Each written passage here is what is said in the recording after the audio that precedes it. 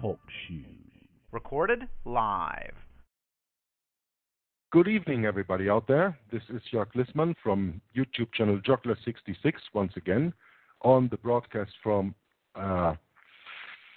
Grand Design Exposed Talk Show Hour of the Truth.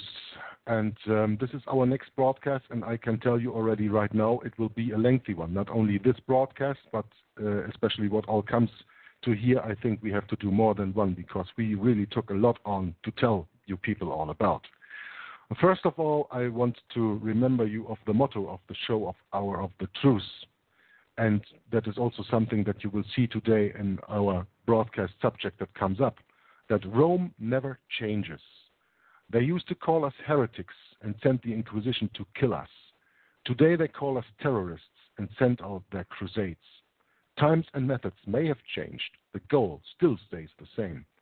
Extirpate the remnant of the true Word of God, Bible-believing people who uphold the truth in Jesus Christ's name. That is the motto of the show, Hour of the Truth, and today we have Thursday, the 16th of April, 2015, meaning we have some 5 months to go before the Antichrist, Pope Francis, will visit the United States of America and speak on behalf of the American people at a joint session of Congress on 24th of September, I think that is. And in the way going to September 2015, there are a lot of articles that the Vatican publishes about what Pope Francis is all doing. And I think that a lot of these articles will also be reflected in the things that he has to say there. So without any further ado, I will first of all welcome my guest for tonight, and that is Tom Friess from Inquisition Update. You probably know him from earlier broadcasts, and if not, you have really missed something, and I want you to watch these broadcasts up, whether on the MP3 on the website Hour of the Truth, or, of course, via the videos I made on Joggler66. Anyway, Tom, very heartily welcome to our broadcast tonight. How are you doing? Good evening, Jörg. I'm doing fine, and good evening and welcome to your listeners. I'm anxious to get into the subject matter this evening. Yes, and even though I haven't given a name to the subject matter, everybody will see what it's going about. But I will start first reading an article from the Catholic News Agency published in Vatican City on March 6, 2015. So that's about a month ago. And that article is called Church Unity is Found in Christ, Eucharist, Pope Francis tells bishops. Church unity is found in Christ, Eucharist. So Eucharist and Christ are the same, of course, to the Roman Catholic Church. Okay, I'm going to start reading, or do you have a comment already on the topic, Tom? Oh, no, go right ahead. Okay, then I'm going to read along now. Pope Francis on Wednesday reminded bishops to turn their sights to the Eucharists rather than themselves as the source of unity for the Church. Quote, the bishop does not gather people around himself or his own ideas, but around Christ, present in his word and in the sacrament of his body and blood, end quote, the Pope said March 4th during an audience with bishops taking part this week in a gathering at the Focolare movement. Quote, the bishop is the principle of unity in the Church, but this does not take place without the Eucharist, he says. Otherwise, quote, unity would lose its divine pole of attraction and would be reduced a solely human, physiological, and sociological dynamic, end quote. Some 60 prelates from around the world have been meeting in Castel Gandolfo March 3rd to March 6th on the 38th Conference of Bishop Friends of the Focolare movement, which is centered on the theme Eucharist, Mystery of Communion.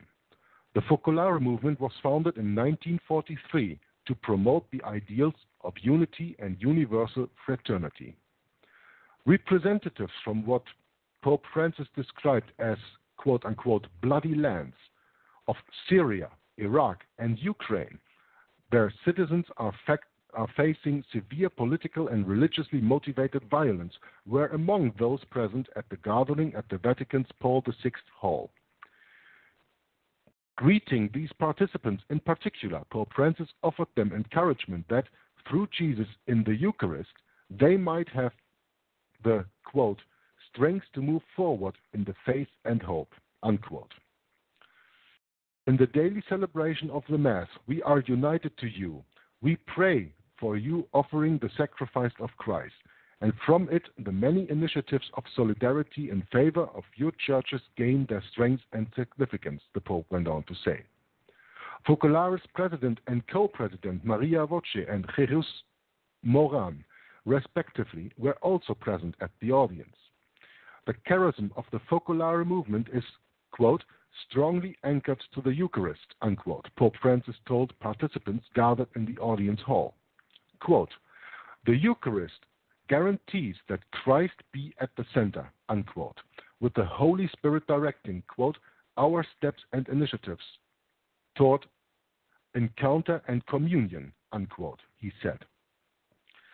In the school of Jesus, the bishop gathers the sheep entrusted to him with the offering of his life, himself taking on a form of Eucharist existence, Pope Francis continued. And, quote, so the bishop conformed to Christ becomes a living gospel, becomes bread broken for the life of many with his preaching and his witness. He who is nourished with faith in Christ, the living bread, is urged on by his love to give his life for the brothers and sisters, to go out, to go to meet those who are marginalized and despised, end quote. Well, it was quite a lengthy article, but I think I didn't have read anything that comes right from the Bible, except from the Bible of Satan, of course, maybe the Roman Catholic one. Tom, I would like to hear your comments on this Eucharist, unity, and even the bishop becoming the bread of life, as he stated here. Well, Jörg, you already stated the obvious. A point, obvious as it is, might be missed by some of the listeners. And that is that there's not one single stitch of this that comes from the Bible. This is the Roman Catholic Church. And Pope Francis is literally saying that Christian unity lies in the participation of the Mass. Now, the Eucharist, a name that might be unfamiliar, a word that might be unfamiliar to some of your listeners, but the Eucharist is that unique piece of bread that the priest holds in his hand and raises up and proclaims a Latin statement, hoc est inus corpus meus, which means this is the body of Christ. And at that point, the substance of the bread is believed in the Roman Catholic Church to change from bread, from flour and water, to the literal blood, body, soul, and divinity of Jesus. And then it is sacrificed once again on the altar. They call it a blood sacrifice, a bloodless sacrifice, but, quote unquote, the self-same sacrifice that took place upon the cross. It is a literal re-sacrifice of Christ. And that, which I call, and rightly so, an abomination, is to be the centerpiece of the unity of the church, the quote-unquote church, which means to the Roman Catholic Church, the Roman Catholic Church, and no one else. And to be considered a Christian and to be unified with the Christian body, one must participate in the sacrifice of the Mass, an abomination.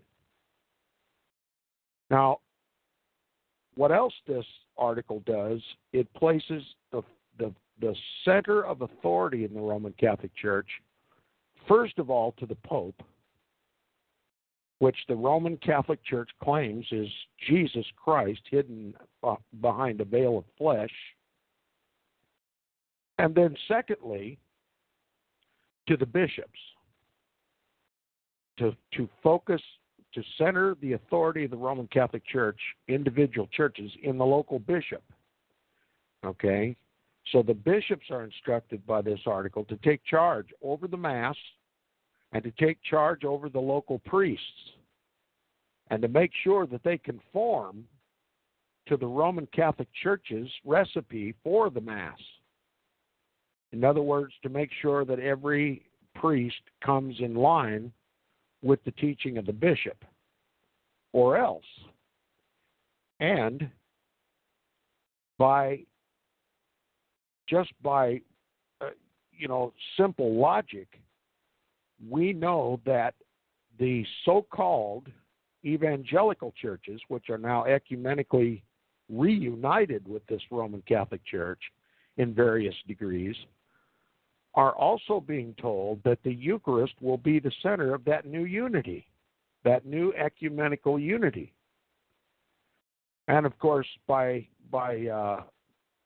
common sense, we also must realize that if the whole Christian world now, by proclamation of this Pope, must participate, if they wish to be in unity with that church, must participate in the Mass, we also must know that the Mass must take place on Sunday or in veneration of Sunday. And there's a lot in this. There's a lot in this article that were a true Protestant would be horrified by, because it is this so-called tradition, this diabolical tradition of the Roman Catholic Church, which became an issue during the Protestant Reformation. Knowing that the only person in the Roman Catholic Church who can miraculously change the substance of the bread into the literal blood, body, soul, and divinity of Christ, and to sacrifice him again on the altar of the Roman Catholic Church, is the Roman Catholic priest. And only the Roman Catholic priest. He is the only one who possesses the power, so-called, to change the substance of the bread into the literal blood, body, soul, and divinity of Christ, which renders every ecumenical evangelical or any ecumenical so-called Protestant that they've lost all the power, that only the Roman Catholic priest has the power to preside over the Mass. Either that or the Roman Catholic Church is going to have to somehow include the ecumenical evangelicals, the pastors of the ecumenical evangelical churches, the power to change the bread into the literal blood, body, soul, and divinity of Christ, to sacrifice him again on the altar. Conformity to the Mass is what is being called for by this article. This completely undoes the Protestant Reformation. It assumes that the Protestant Reformation was an unwarranted rebellion against the true church, the quote-unquote true church of Jesus Christ, the apostolic, the one holy Roman Catholic Church, outside of which there is no salvation according to Roman Catholic canon law and the decrees of the popes. And this is the very reason why the Protestant reformers, one of the very reasons why the Protestant reformers denounced the papacy as the Antichrist of the Bible, the little horn of Daniel, the man of sin, the son of perdition, the Antichrist of the Bible. And on that basis, they rebelled against the Roman Catholic Church. And but now that rebellion is being brought under control, and the control and the overthrow of Protestantism is being exercised or implemented and enforced by the civil powers, by the governments. And only time will prove my assertion to be correct. But more and more and more, you'll see government getting involved in the religious worship of citizens. And those who do not conform to the quote-unquote unity of the church, participation in the Mass, subservience to the bishops, they will be more and more regarded as rebellious and in nonconformity, and will be held under such terms as is ancient in Christianity, heretic. And, of course, the modern permutation of the word heretic is now domestic terrorist, and or radical fundamentalist. That's a term they've used to demonize the Muslims. It will now apply to God's people, Bible-believing Christians. Christians not in name only, but in practice. And it is they who will rebel. As few as they may be, it is they who will rebel against this call for this Eucharistic unity. It is those who will rebel against the so-called authority of the bishops and the authority of the priests, and they will hold true to the written word of God. There is no more sacrifice for sin. Christ is our sacrifice. He is our propitiation. It was a bloody sacrifice. Only the shedding of blood remits sin, and it was done once and for all. And now, with that understanding, one can understand why the Eucharist is an abomination before the Lord. And God's people will never submit. And here we have the line being drawn in the sand between the unity of the so-called church and the heretics, the Bible believers, the true faith of Jesus Christ. Back to you, Jörg.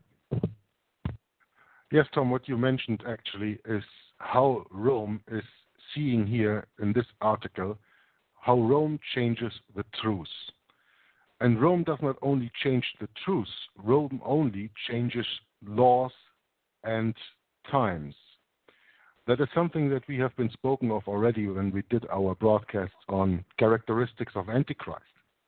How Rome changed times and laws was one of the 26 characteristics how to identify the Antichrist, because the Antichrist is not Obama, the Antichrist is not Prince Charles or this newborn king, I don't know, Prince, whatever is his name over there in England, or whatever people think. The Antichrist is not it's not Islam or the Muslims or whatever they think about, but the Antichrist is the biblical, historical, and prophetic Antichrist is the Pope of Rome, has always been and will always be. And he thinks to change times and laws. And there's a very interesting article that was sent to me by, I don't know whether it was Walt or it was Dave, I don't remember anymore. But that's very interesting, and we will go a little bit deeper into that right now. Because you also mentioned very shortly in your explanation that you did right there about the Sunday law, the coming Sunday law. And we over here in Europe, where I live, of course, I live in the heart of the Holy Roman Empire over here. And here they also, of course, want to make the people to worship on a special day that they present to the people. And this brings us to the same question that we were talking about when we were doing this broadcast on the forum Nothing But the Truth at that time, that was called the Sabbath question. Why didn't the reformers go all the way? And we dealt with the Sabbath and the seventh-day Sabbath, which is Saturday and not Sunday. And this enforcing of the Sunday law, which many people see as mark of the beast, and of course, when you know some quotes, even coming from the Roman Catholic Church itself, the Roman Catholic Church itself says that Sunday is their mark. Now, I am over here living in Europe, in Belgium, which is a very Catholic country. I think a little bit more than 50% of the whole population is Catholic, and that's a lot, seeing that you also have a few other denominations, and 50%, and then it's probably the majority about it. They already formed the European Union as a second Holy Roman Empire, as so to speak, compared to the Holy Roman Empire that they had in the time until the end of the Napoleonic Wars in 1800-something. There was this 1,000-year Reich that started with Charlemagne in 800-something until 1800-something, so that's 1,000 years. That was the first Holy Roman Empire here in Europe, and now we have with the European Union the second Holy Roman Empire. And now we have a Pope who is a Jesuit, I remind you, who has the title Pontifex Maximus, which translates as the bridge builder. He, coming from South America, now reigning in Rome in Europe, will go to visit the United States of America, building another bridge between the continents of Europe and America. That's what he's doing. Now, what article am I talking about? The article is called The First European Interest Group, Work-Life Balance, is launched. This comes from the European Sunday Alliance. Listen carefully, European Sunday Alliance. I'm going to read the article right now, or is there something that you want to add to the explanation that I gave already up to here, Tom? Is there something you want to add to me? Yes, just a reiteration of what I said before. The unity of the church, the so-called church, is to be in the Eucharist, the sacrifice of the Mass, overseen by the bishop, and the result will be a Sunday law, to make law that one must observe Sunday as the Sabbath against the Scripture. The Scripture says the seventh day is the Sabbath, and that being Saturday. And it's the day that the Jews have perpetually observed as the Sabbath. It's the day that all Protestant Sabbatarians observed, Saturday, the seventh day, the end of the week. But Rome changed that, and it was done in the 3rd century, or rather the 4th century, and Christianity, whether Protestant or otherwise, has followed Rome's tradition in observance of Sunday, for which there is no scriptural backing whatsoever. And on the basis of the tradition, as established by the Roman Catholic Church in the observance of Sunday, Europe now sees an opportunity to make Sunday worship the law of the land, conformity to Roman Catholic canon law and tradition, against the Scriptures. The whole world wonders after the beast. Back to you, Jörg. Yeah, I think that our listeners really have to pay attention now when I read this article. Of course, I will include that in the video as a link over there, that they can read it for themselves, but I'm going to read it right now.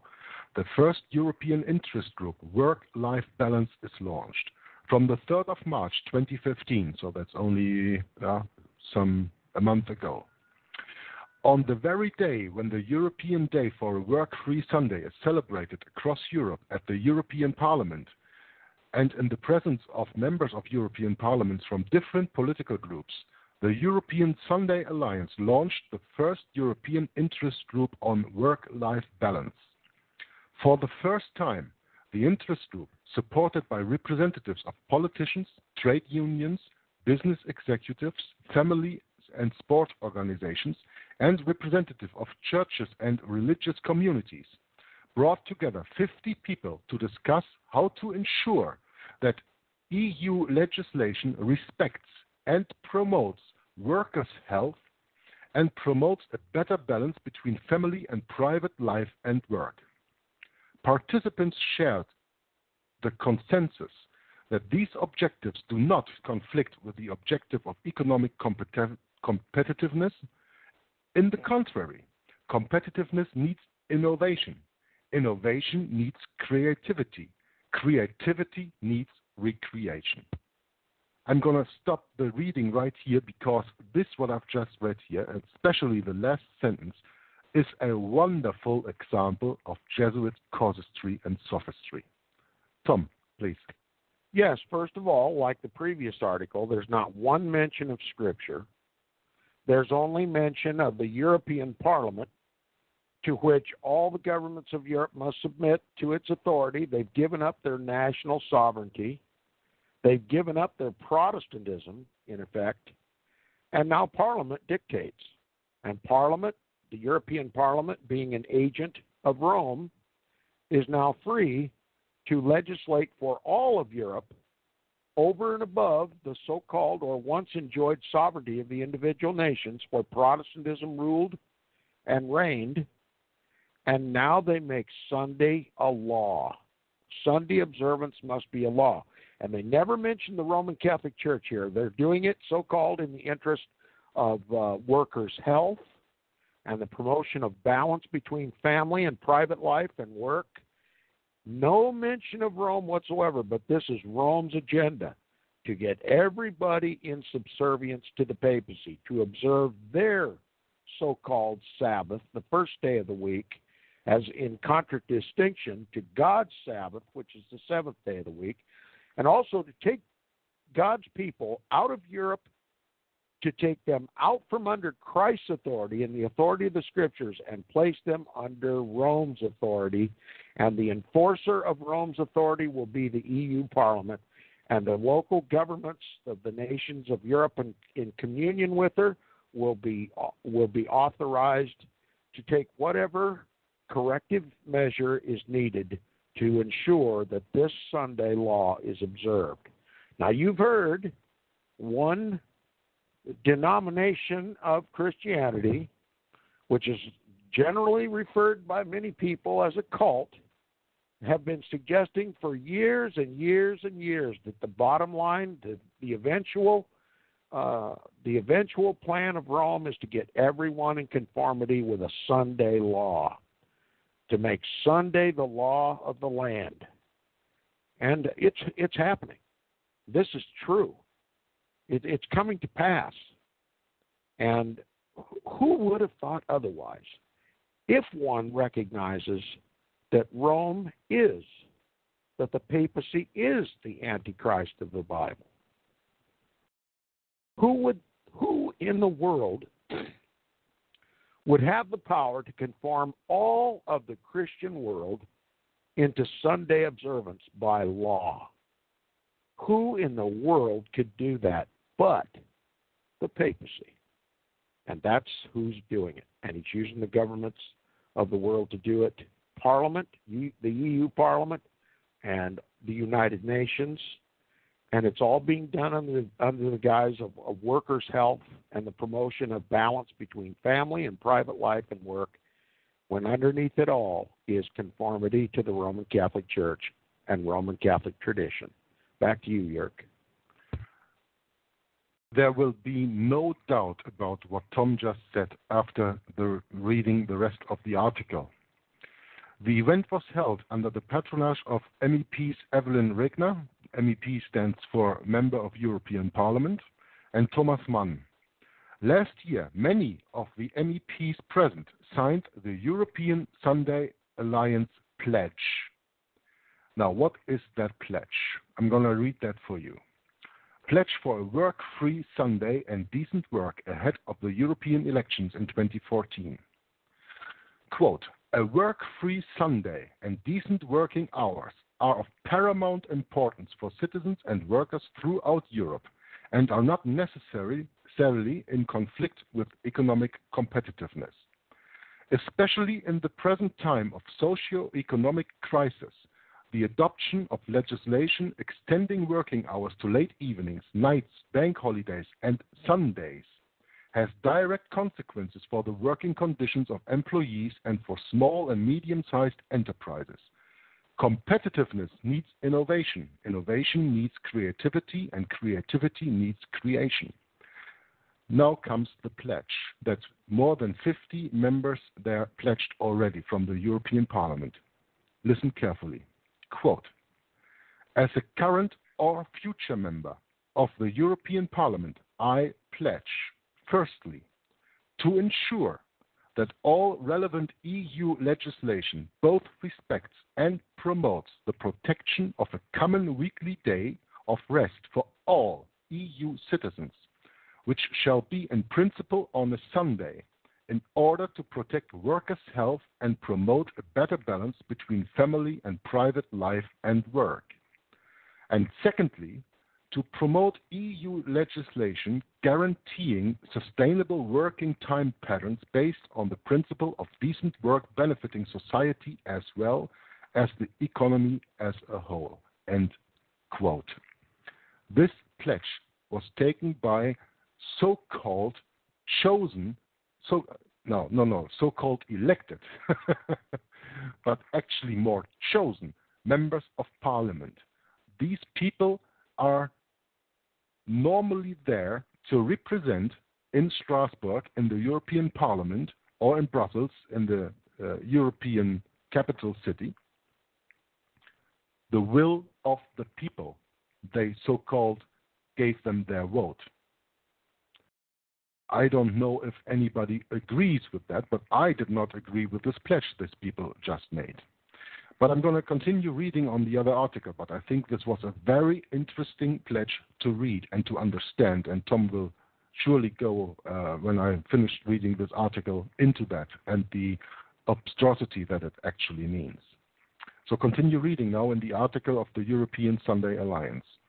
The issue of work-life balance, decent working hours, and synchronized free time for all citizens in Europe is important for many reasons. I mean, don't you hear the communism just speaking out of this here? At a personal level, for time together with family and friends, social, cultural, and sports activities. At a spiritual one, as a day of rest and religious edification, and above all, to ensure an adequate time of rest. A lack of work-life balance often leads to absenteeism, psychosocial stress at work, and burnout. It has a clear negative impact on the economy, on the economic productivity. The relevance of the topic becomes even more evident as the European Commission, and I have to tell you that if you don't know that, maybe over there in America, the European Commission is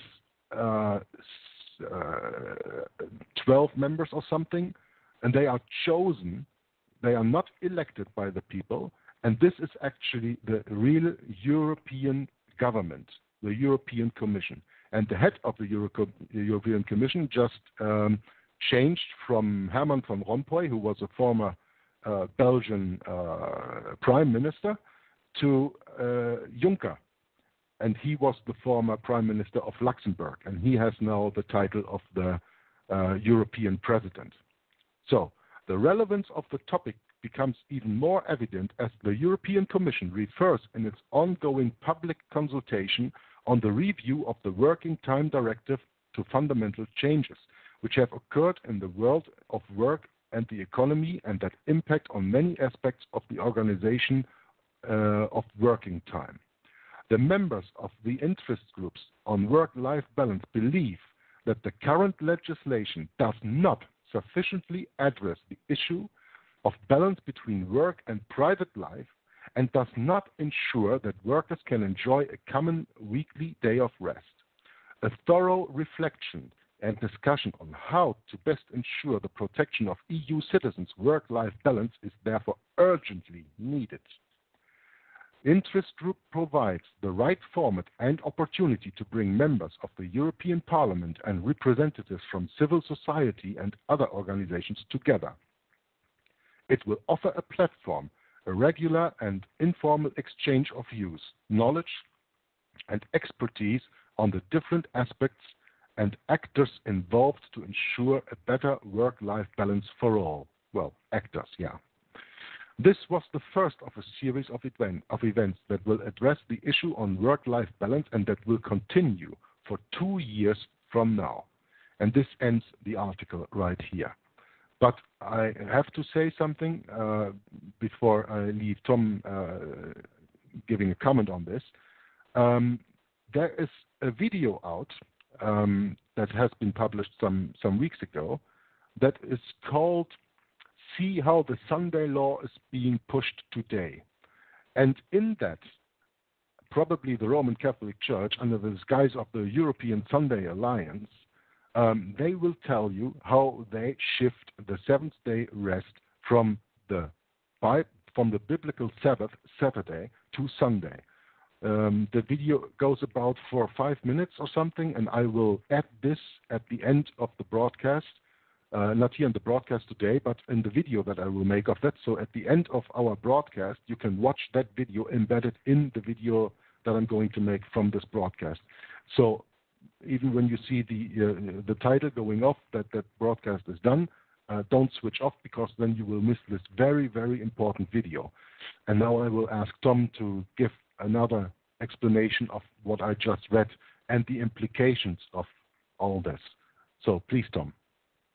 Well, the immediate concern I have is I want the listeners to take notice.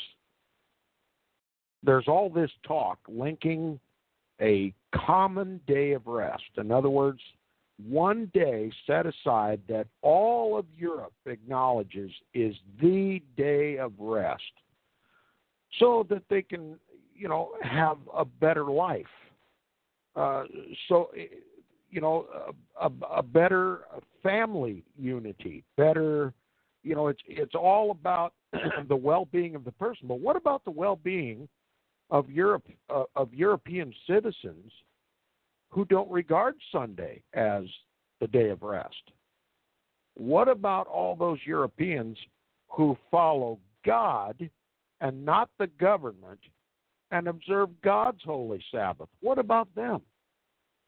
It's putting them into an extreme minority, carefully made distinction of as nonconformists, as rebels against this Sunday alliance.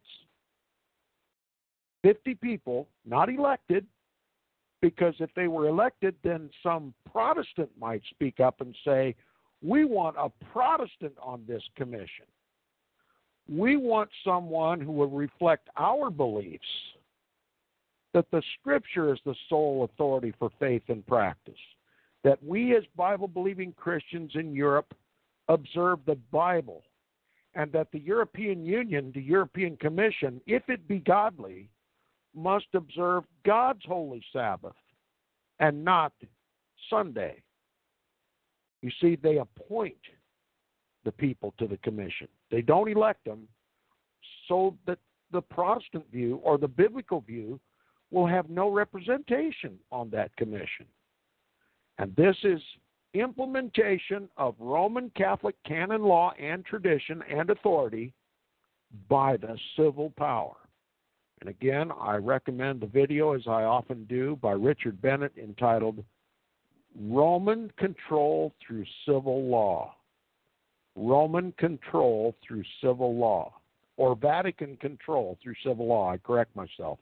Vatican control through civil law. And this is the way it was in the Old World Order.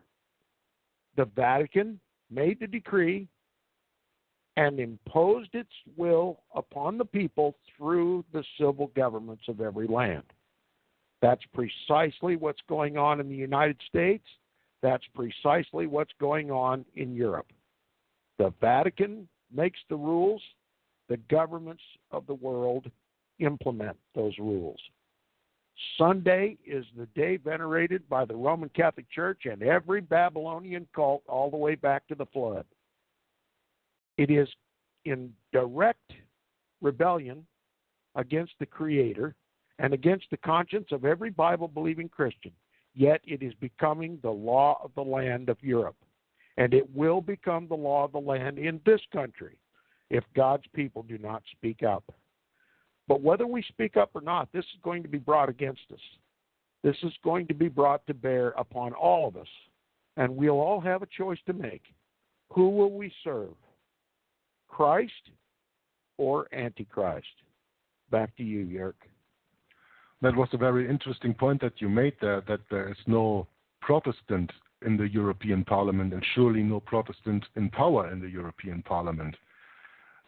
Because we spent the first few broadcasts here on Hour of the Truth on the analysis of the paper that Richard Bennett wrote on the Catholic-Lutheran Accord. We took 4 broadcasts for that. And in that, we analyzed the paper that was written on the Catholic-Lutheran Accord that was formed in 1999 between the Worldwide Lutheran Federation and the Roman Catholic Church.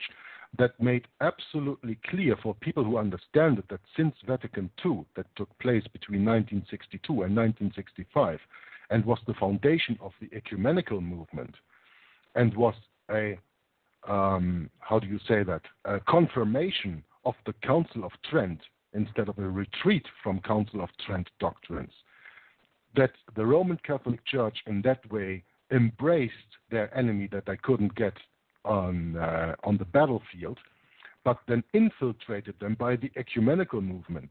So when, Tom, you are speaking about Protestants being somewhere in the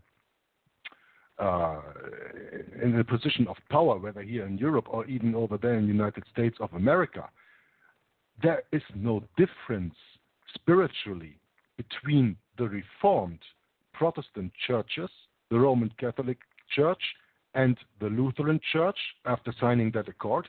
And a few years later, if I'm not mistaken, in 2004, the Worldwide Methodist Federation also signed the Lutheran Accord that the Lutherans signed with the Roman Catholic Church in 1999. So when we are speaking about Protestants being in the government or being in a position of power, we still have to understand that all these Protestants do not speak the word of God anymore, but they also speak in the word or in the words of the dragon, the Roman Catholic Church. There are no Protestants left in a position of power anywhere around the world right now, because all the Protestant denominations have been infiltrated and subversed via the Jesuits and brought back under the wings of Rome. But please elaborate a little bit on this, Tom. Yes. At this point, I'd like to direct people's attention toward the Bible. That's a strange thing, isn't it? I mean, it's never been mentioned in any of these articles, but the Bible in Romans chapter 13 lays out the responsibility of the civil power. It gives the jurisdiction of the civil power. And it is mentioned, the second table of the law, how man should relate to man. The Bible says in Romans chapter 13 that the civil power is to reward good and to punish evil, and then limits its jurisdiction to the second table of the law, how man relates to man. In the first table of the law, the first four commandments, and I'll recite them as best I can. I am the Lord thy God that brought thee out of the land of Egypt, out of the house of bondage. Thou shalt have no gods before me. Thou shalt not make unto thee any graven image or any likeness of anything in the heavens above or the earth beneath or the water under the earth. Thou shalt not bow down to them nor serve them.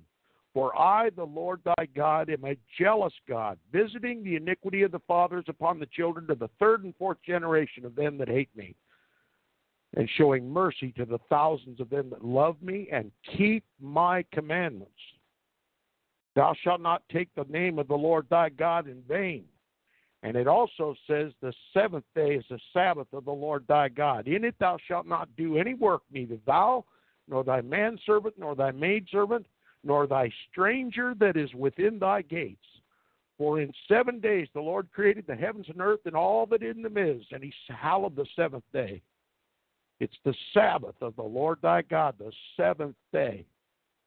That is the first table of the law, man's responsibility to God. And not one of those commandments are given in the 13th chapter of Romans, establishing the power and authority, the legitimate power and authority of the civil government. Not one of those first four commandments are included in the jurisdiction and the legitimate jurisdiction and power and authority of any civil government. No civil government may make an edict regarding any one of those first four commandments. They are to be left under the jurisdiction of God only. But here we have the Sunday Alliance representing the European Parliament, represented by appointees, not elected, taking jurisdiction over the Sabbath, the first day of the law, the first table of the law. They are out of order. They have gone beyond their legal, biblical jurisdiction as a civil power and have treaded into the forbidden, the first table of the law. Now, this alone should raise a protest. Notice I use the word protest, as in Protestant, should lead a Protestant protest all over Europe, as it should all over the United States of America. You know, this Roman power that dictates to us through the civil law,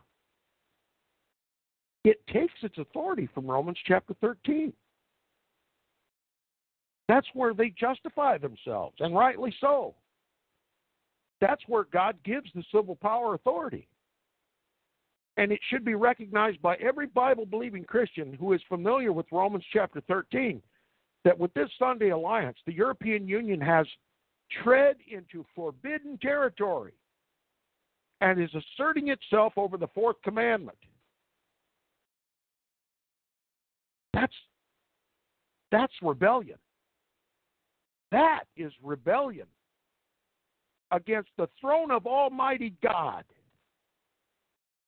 Neither the Pope nor the government have the right to tread on the first table of the law. That alone is justification for the overthrow of the European Parliament and of the papacy. And the world just doesn't have the courage. Protestants have no more protest. They've capitulated. And it's going to be Christ. It's going to have to be Christ, because no one else has the courage or the gumption or the faith to stand up against this Roman beast. It's Christ who's going to have to come and liberate us, just like he liberated the Israelites out of Pharaoh's Egypt. What a sad commentary that God's people don't even recognize that this European Parliament and the civil governments of both Europe and the United States have treaded into forbidden territory, and on that basis alone, overthrow this Roman horde. If we can't do it, I know one that can. Back to you, Jörg. Yes, Tom, thank you very much. And in the beginning, I stated that we will go into the subject of how Rome changed times and laws. We now have been busy for 3/4 of an hour to speak about the law, meaning the Ten Commandments, of course, or at least in that perspective, one of the most discussed law of the Ten Commandments, namely commandment number 4, to keep Sabbath holy. We have not addressed yet how he changes the times.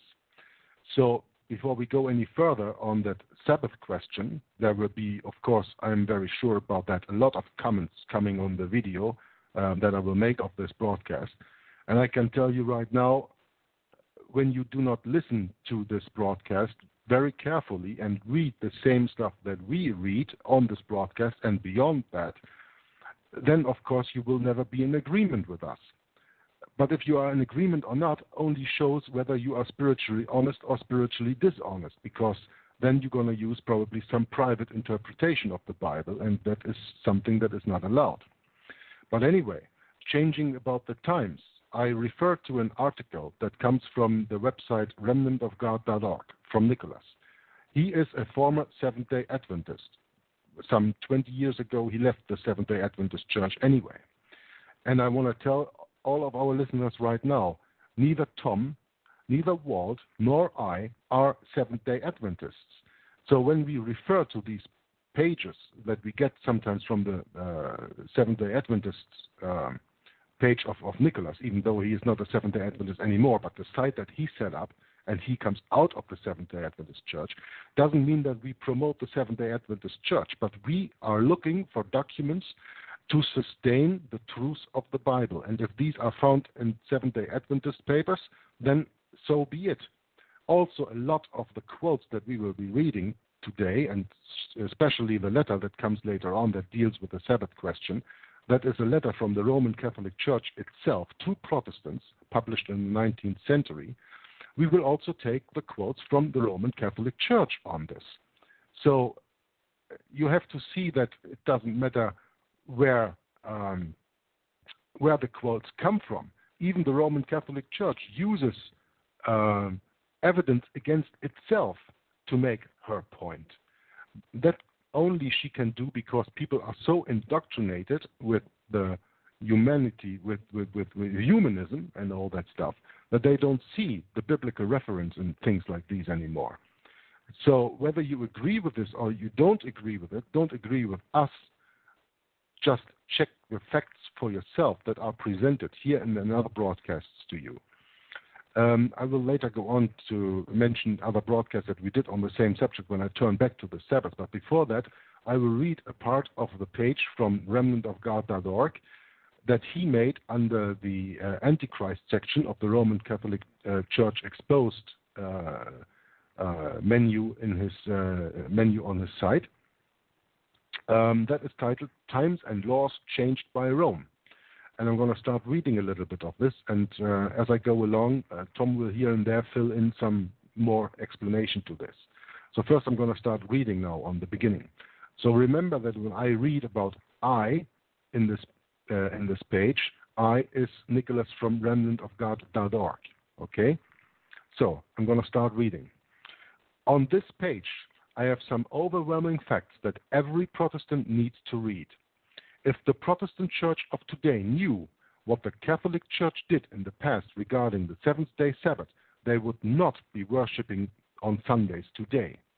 I guarantee that if you are a true child of God, seeking to do exactly as the Creator would have you to do, this information on this page will affect you in a major way. Prophecy states plainly that the beast will seek to change times and laws. And on this page, you will see ample evidence that the Roman Catholic Church admits to that very fact, as I just stated. And before I go on, just a little reminder, we did a broadcast earlier on the Sabbath question, why didn't the Reformers go all the way? And that exclusively dealt with the Sabbath question at that time. But I will go to that later again. But again, there's a video that is very important for you to look up and maybe have a look at it. So, the Word of God says in Daniel chapter 7, verse 25, quote, "And he shall speak great words against the Most High, and shall wear out the saints of the Most High, and think to change times and laws. And they shall be given into his hand until a time and times and the dividing of time." This is what God says. Now, what does Rome say? Quote, "The Pope has the power to change times, to abrogate laws, and to dispense with all things, even the precepts of Christ. The Pope has the authority, and often exercised it, to dispense with the command of Christ." End quote. This is taken from the Decretal, the Transatlantic Episcopal Capture. The Pope can modify divine law, from Ferrari's Ecclesiastical Dictionary. Now follows a little explanation about what is the word abrogate, because the Pope has the power to change times and to abrogate laws. Abrogate can be found in the dictionary and is explained as to abolish, to do away with, or annul, especially by authority. So, Tom, is there something you have to say up to here? Imagine a Protestant listening to this for the first time in his life would already understand what the Protestant Reformation was about. To think that any man, no matter what he calls himself, Pontifex Maximus, Pope, His Holiness, His Eminence, all the other blasphemous titles of the papacy, that would even think to have the authority to change God's times and laws. is worthy of protest. But that's what the Bible claims that the Antichrist would do. The little horn of Daniel would think to change times and abrogate laws, to do away with even the precepts of Christ. That's what the Pope claims to do. The Pope has the authority and often exercised it to dispense or to do away with the command of Christ. That's from a Roman Catholic, a Roman Catholic encyclopedia. The Pope can modify divine law. This is recorded in Ferris's Ecclesiastical Dictionary. Now, which one of you listening here would think to change one of God's times or laws? Well, you would immediately be overwhelmed with repulsion. Which one of us would think ourselves so holy as to change one single word that come out of God's mouth? It's abhorrent. But yet, that is the official law of the Roman Catholic Church, that the Pope has the power even to dispense or to do away with the precepts of Christ. What are the precepts of Christ? The Bible, God's law, God's times, and his laws. And history is replete. And we're going to give examples as we continue reading this. Example after example of how the Pope changed God's times and changed God's laws. And those are the laws and times that we're all subject to today. The civil power enforces, or is soon to enforce, the Pope's changes of God's times and laws. There's your Antichrist. No one else qualifies. It must be the Pope of Rome. Back to you, Jörg. Yeah, thank you, Tom, very much. So the next picture that you will get in the video is a copy of a calendar published by the Vatican showing the change made by Pope Gregory XIII back in October 1582. Daniel's prophecy stated the beast would change times and laws. And as many already know, the Vatican did in fact change the calendar in the past. This, I am happy to say, is common knowledge among most living today. So when you look at the picture of the calendar of 1582, you see that the first implemented Roman calendar on the world was, of course, in reference to the solar system, the Julian calendar, and that was changed by Pope Gregory XIII in 1582 in the month of October, where it went from Thursday, the 4th of October. The next day was Friday, the 15th of October. They took out 15 literal days, just out of time. And why? Just because the Pope says, I can do it if I want it. The Pope has the power to change times and to abrogate laws. So I am the Pope, I have the power, and I just delete 11 days from the history of the world. Just from Thursday the 4th to Friday the 15th of October in 1582. This is how he changed the time. Many of us are also aware that the Vatican changed the seventh-day Sabbath to Sunday as well. That is the main issue I would like to illustrate on this page. The prophecy of Daniel is 100% accurate on this point without a doubt. To illustrate these facts, I have a few facts I would like to make you aware of. Back in 1869, the Roman Catholic Church put out a letter that attacked the Protestant believers for their desire to keep to the Word of God. In this letter that I have listed below and that we will be reading a little later on in the show, the Roman Catholic Church uses many Bible verses to prove beyond doubt that the Protestant churches are not doing as they should if they truly want to be considered Bible-believing Christians. In essence, their main argument was upon the seventh-day Sabbath and that all Protestants were keeping a first-day Sabbath according to Rome, instead of the seventh-day Sabbath according to the Scriptures. The Vatican declared, and Rome instead of the seventh. No, I'm wrong here. I'm sorry.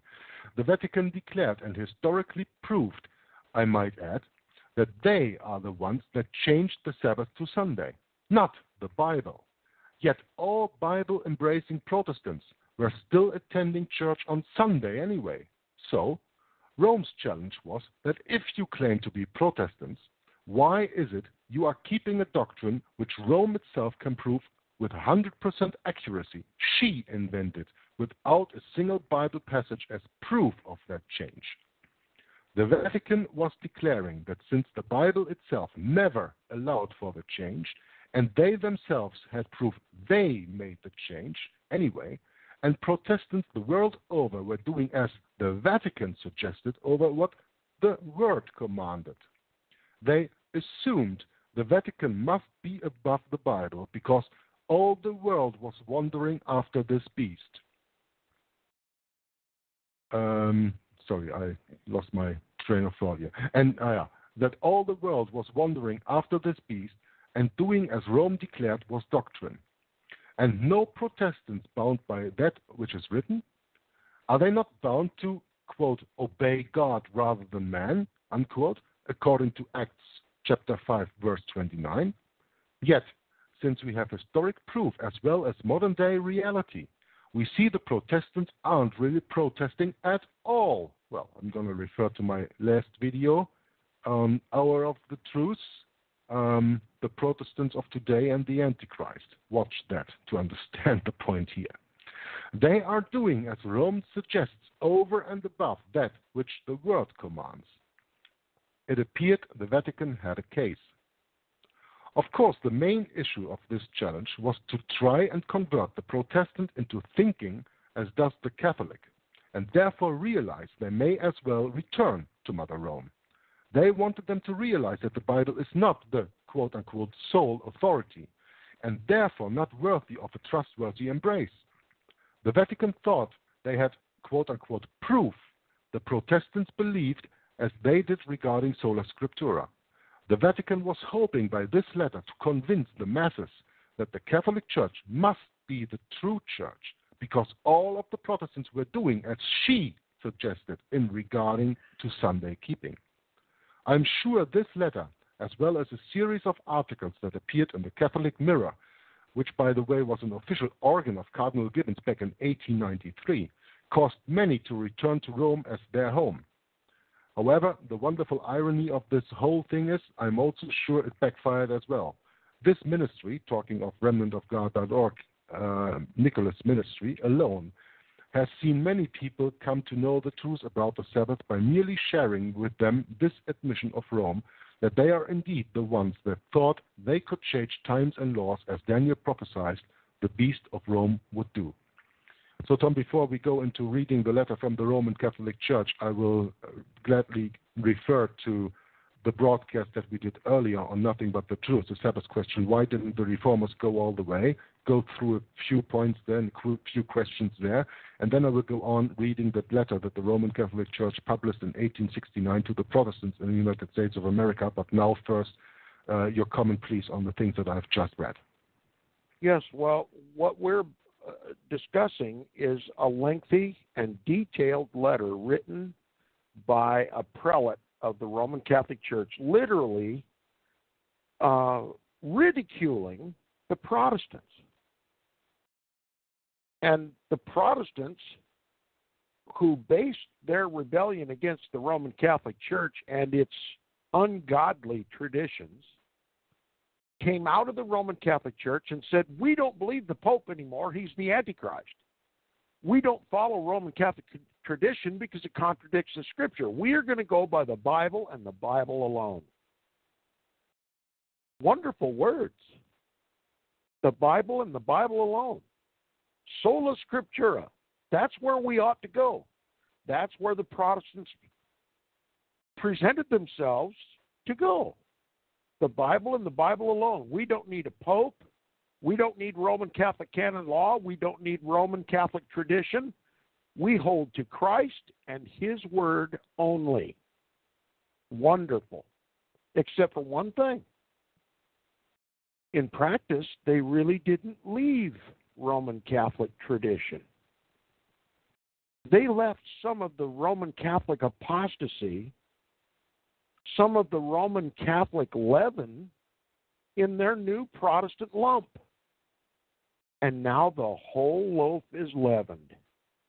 And Rome is ridiculing the Protestant Reformation as a conflicted error because they profess to go by the Bible and the Bible only, and yet maintained the Sabbath, the Sunday, the Roman Sabbath in tradition, when there is not a word of Scripture to justify it.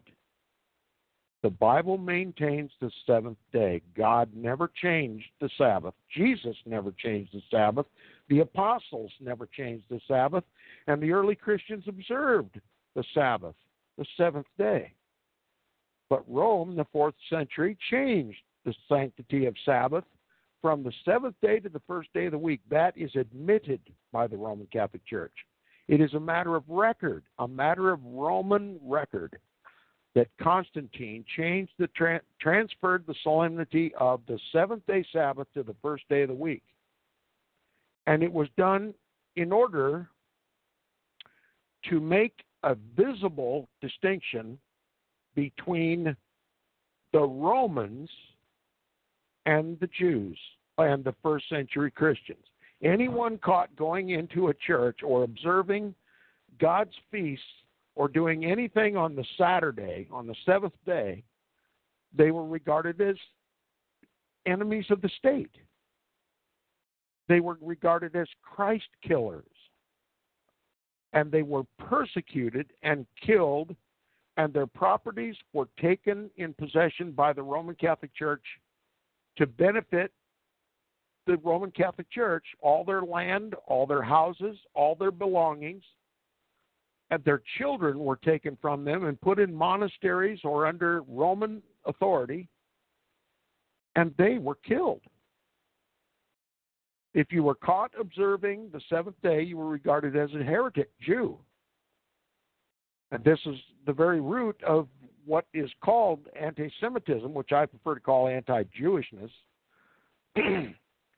And this struck the fear of anybody, whether they be Jew or Gentile, of observing the true Sabbath, the seventh day. You put your life in jeopardy if you were caught observing the true Sabbath.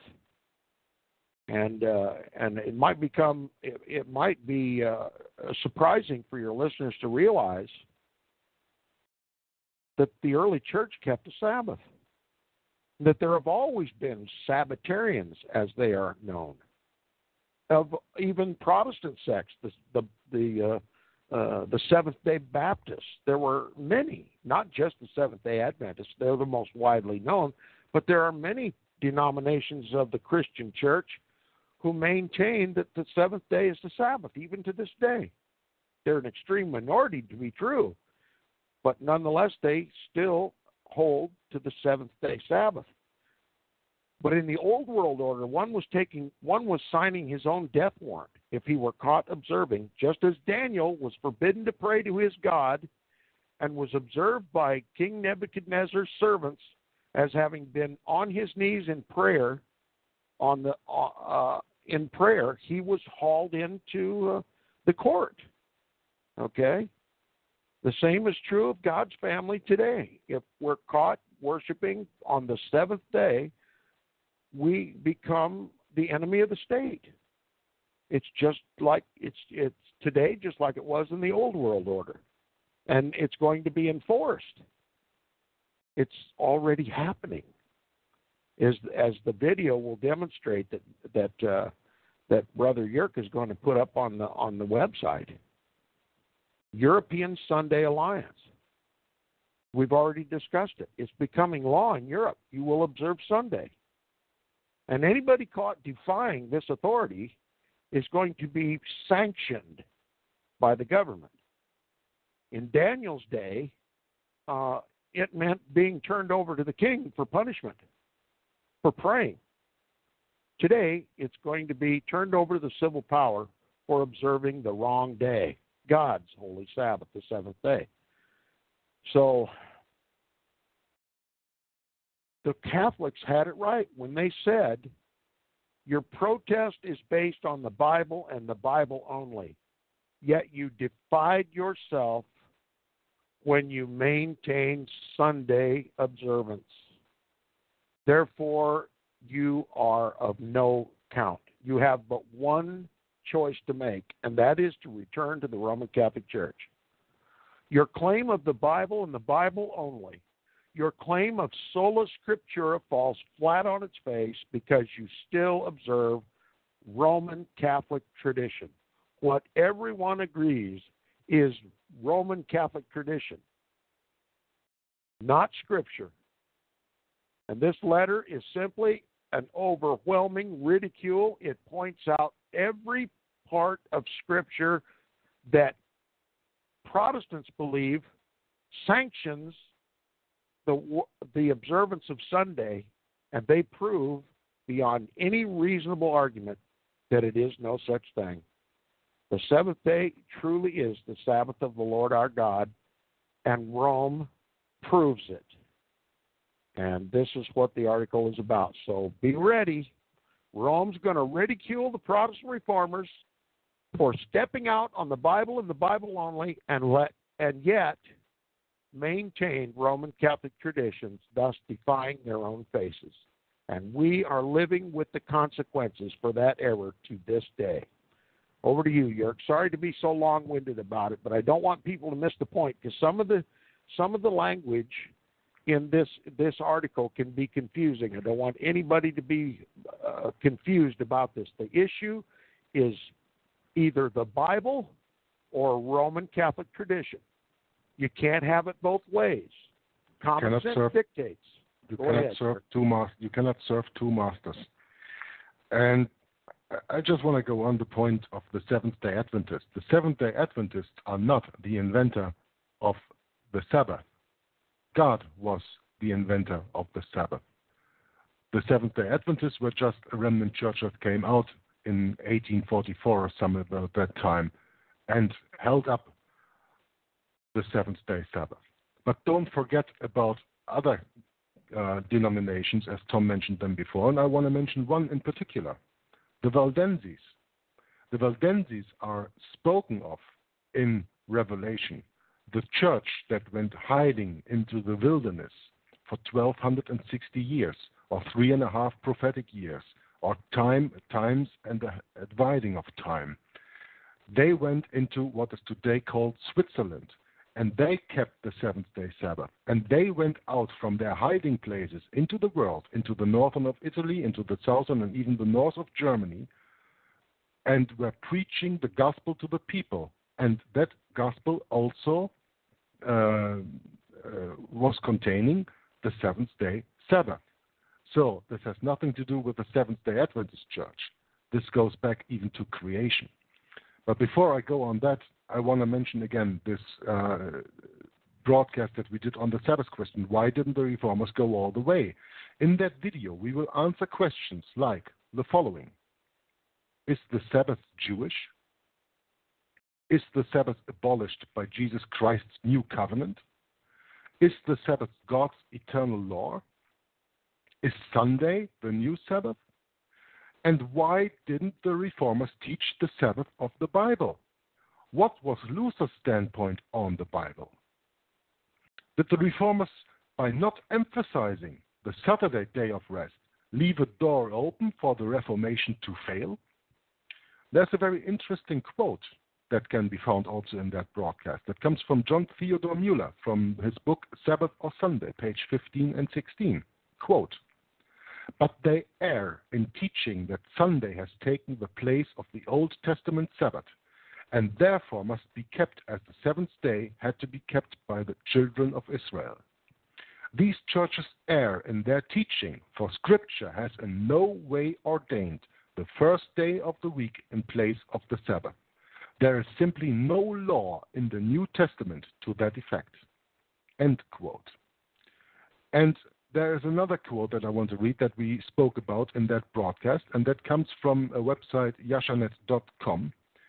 It goes about the Protestant victory almost won but lost and why, and deals, of course, with the doctrines performed at the Council of Trent, held in the northeastern of Italy and lasting from 1545 to 1563 AD. We must quote another well-versed writer, G.E. Fifield, D.D., in his incomparable tract, Origin of Sunday as a Christian Festival, published by American Sabbath Tract Society, Seventh-day Baptist Church. To quote Dr. Fifield, quote, "At the Council of Trent, held by the Roman Catholic Church to deal with questions arising out of the Reformation," listen good, "it was at first an apparent possibility that the Council would declare in favor of the Reformed doctrines instead of against them. So profound was the impression made thus far by the teachings of Luther and other reformers." End quote. Get this. The Council of Trent, organized in 1540, acknowledged by the Pope, Jesuit order, newfound Jesuit order, was in favor of the Reformed doctrines instead of against them. But now we will go on reading what turned them against us. I find that, I'm sorry to interrupt, but I just find that astounding. I did not realize, in all of my research, I did not realize that during the Council of Trent, it came push come to shove, and that the Council of Trent was ready to accept Protestant doctrine, to do away with Roman Catholic tradition altogether, and leave the Bible and the Bible alone as their instructor for faith and practice.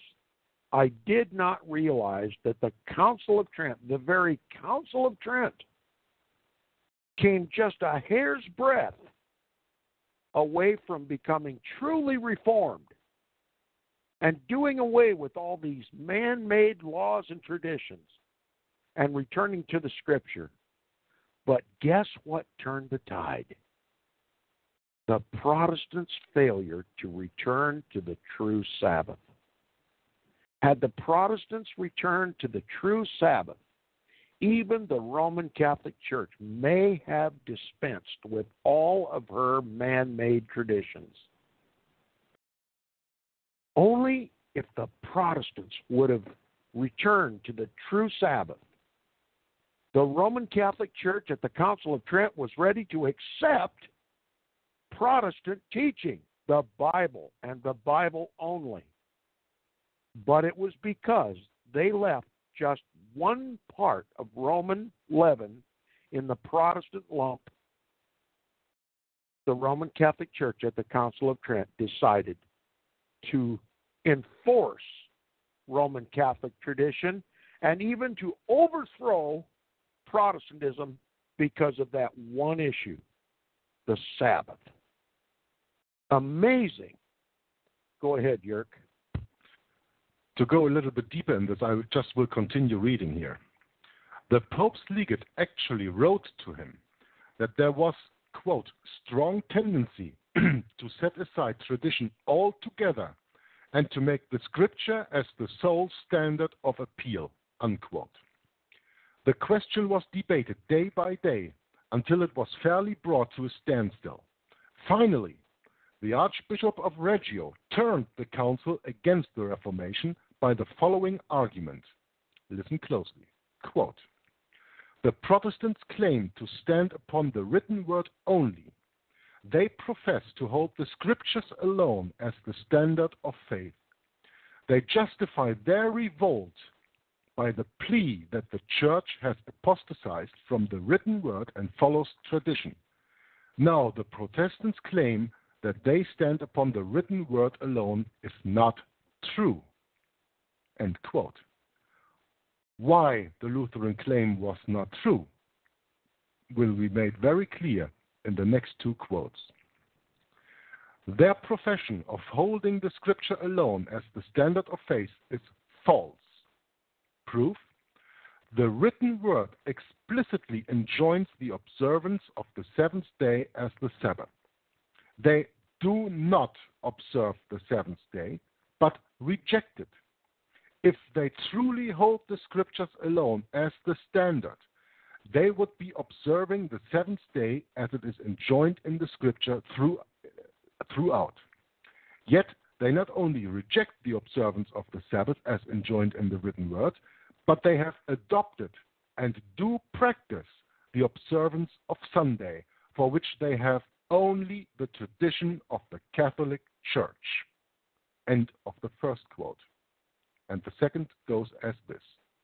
Consequently, the claim of Scripture alone as the standard fails, and the doctrine of Scripture and tradition as essential is fully established, the Protestants themselves being judges. See the proceedings of the Council of Trent, Augsburg Confession and Encyclopedia Britannica, article Trent, Council of. At this argument, the party that had stood for the Scripture alone surrendered, and the Council at once anonymously condemned Protestantism and the whole Reformation. It at once proceeded to enact stringent decrees to arrest its progress. End of the reading. And the Council of Trent ended with more than 100 anathemas against the Protestants. Now, as you have just heard, the Bishop of Reggio, a Roman Catholic bishop, pointed the finger to the Protestants and said, when you hold up the Scripture and the Scripture alone, which is the basis for your rebellion or your revolt against the Roman Catholic Church, then you should observe Saturday Sabbath and not mix it with the observance of Sunday, for which you have only the tradition of the Roman Catholic Church. Can it be made any clearer that up to 1545 to 1563, the Council of Trent, there was no question that Bible-believing Christians had to uphold the seventh day Saturday Sabbath as he was created on the seventh day and hallowed by the God of the Bible? Can it be made any clearer? Do you have any doubts when you read this coming from the mouth of a Roman Catholic bishop himself? Can you really doubt that all the Christians in the first 15 centuries after Jesus Christ died on the cross, that keeping the Saturday Sabbath is wrong and that Sunday would be right? Tom, you have something to say to this, I guess? Yes. Out of the words of Rome herself, she called the Protestant observance of Sunday surrender. Rome surrendered the Protestants. Rome called them heretics simply because they continued to observe Roman tradition, Sunday. Rome proclaimed that the Protestants surrendered based on the fact that they still observed a tradition that can only be Roman, not biblical. On that basis alone, they declared the Protestant Reformation null and void and criminalized anybody who held to it. And they ended that council by issuing, as you said, over 100 damnations of every Protestant doctrine. Mixing Protestant the holy doctrines, with the profane, huh? Yes. Yeah. They allowed a little bit of Roman leaven in the lump, and Rome used that as justification to overthrow the Protestant Reformation. Now, without the ability to physically overthrow the Protestants, all they had to do was get control of the governments and, through the civil law, overturn Protestantism. And that's what they're doing today. That's what they're doing today. according to Rome, the protest failed because they left a little Roman tradition in their beliefs, a tradition that is nowhere justified in the Scripture that we call holy and as our only authority in faith and practice. We've defied our own faces. We have to admit, as Protestants, Rome is right on this count. And Rome has acted. Rome has acted on this and is acting on it today. And in the case of the Bishop of Reggio, rightfully so. Absolutely. Because mixing sola scriptura with Roman Catholic tradition is mixing the holy with the profane. That's exactly right. And haven't the people of ancient Israel done the same thing? And what was their punishment? What did God say? When you follow Baal, then you shall also serve Baal. And he put them into Babylonian captivity. And that is exactly where we are today, in Roman captivity. And Roman is nothing else than the continuation of Babylon. Exactly. We are in Babylonian captivity because we do not keep to the words that we speak. Right. And it is written, by their fruits you will know them. Not by what they say, but by what they do. Yeah. So when I say sola scriptura and I go to church on Sunday, am I really a Protestant? Am I really holding to the Word of God? Am I really holding to the seventh-day Sabbath? Or am I mixing the holy with the profane? And what would be my punishment for that? Captivity. Exactly. That's where we're headed. That's exactly where we are today. We're going to lose all of our rights. Our rights will be dictated by our government, and our government serves the papacy, the Antichrist of the Bible. We are in no different a situation today than the Jews were when they were taken into Babylonian captivity. God simply said by his actions, if you wish to serve Baal, then to Babylon you will go. You want to mix the holy, the pristine worship of God Almighty and my statutes and my decrees and my law with the worship of Baal and his law, then you go to Babylon to do it until you learn your lesson. That's exactly where we are today. History is repeating itself. Because the Protestants failed to purge the Roman leaven out of their loaf, we are now forced to serve the papacy. We are now forced by our government to observe Roman Catholic law and tradition. And nowhere is this more obvious than in Vatican Council II, which was simply an ultimatum to the Protestants. Time's up. You come back to the Mother Church. And if you don't, we're going to take over the government, which they already have, and they're going to make us Roman Catholic by force against our conscience and against the written Word of God.